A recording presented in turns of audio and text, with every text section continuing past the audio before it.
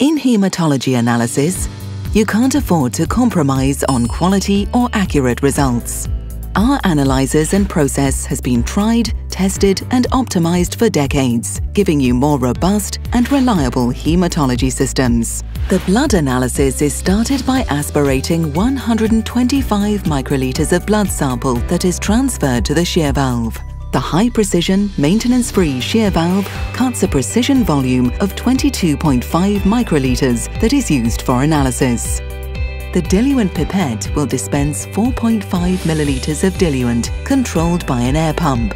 Once the diluted sample reaches the mixing beaker, it will have a 1 to 200 dilution. This is the first step in the dilution process. From here on, the diluted sample is divided into two different paths.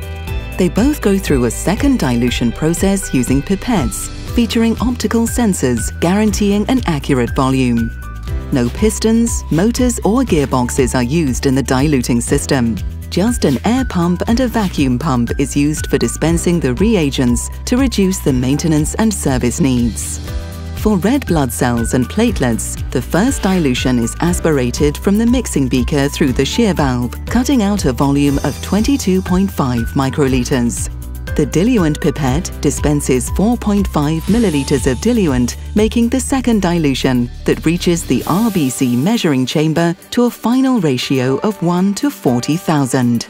For white blood cells and hemoglobin, the first dilution is diluted with the same volume of lyse dispensed by the lyse pipette. The second dilution of 1 to 400 is transferred to the WBC measuring chamber. In the measuring chamber, the lyse hemolyzes the red blood cells, releasing the hemoglobin while simultaneously shrinking the white blood cells. Here you get a three-part differentiation of the white blood cells, allowing measurement of lymphocytes, monocytes and granulocytes. When the hemoglobin is released from the red blood cells, it's possible to measure it by the absorption of light in the measuring chamber. The level of light absorption correlates to the hemoglobin value. The air pump generates a pressure that pushes the final dilution through an aperture in the measuring chamber. Each cell passing the aperture will generate a pulse. The number of pulses represent the concentration of cells, and the amplitude of the pulse represent the size of the cell. This is known as the impedance method. During each counting cycle, a precise volume of 270 microliters of the final dilution will be analyzed in both measuring chambers. The volume is controlled by the measuring tubes. When the liquid passes the optical path of the start sensor, the counting is activated. When the liquid passes the stop sensor, the counting is finished.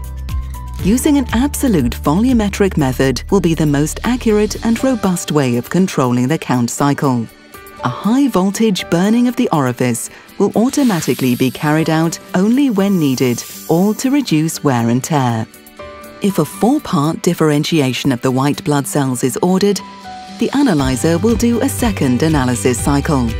In this cycle, the analyzer will use blood left in the aspiration inlet and transfer it to the shear valve. The second analysis cycle will be similar as the first one, but with the exception that EOS reagent will be used instead of lyse. The EOS reagent will separate the granulocyte population into eosinophil granulocytes and neutrophil granulocytes. In the end, you're presented with clear histograms and accurate values for the different parameters